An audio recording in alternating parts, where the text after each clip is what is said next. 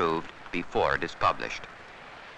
Few Soviet citizens can understand the American notion of a free press, but many would like freer access to Western scientific and technical ideas.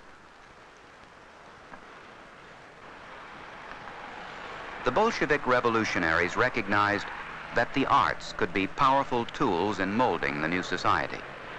Motion pictures in particular were used to bring socialist ideas to the people.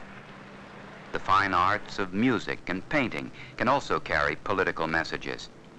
And since the 1930s, there has been no place for the artist who is an individual.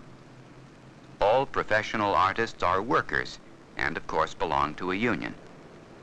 An artist whose work criticizes the motherland, its leaders, or socialism is certain to be expelled from the union. If that happens, there is no legal way for the artist to make a living. Those who do not conform to the official style of socialist realism are no longer arrested as they were in Stalin's time. But in general, art must be useful, and experimentation is discouraged.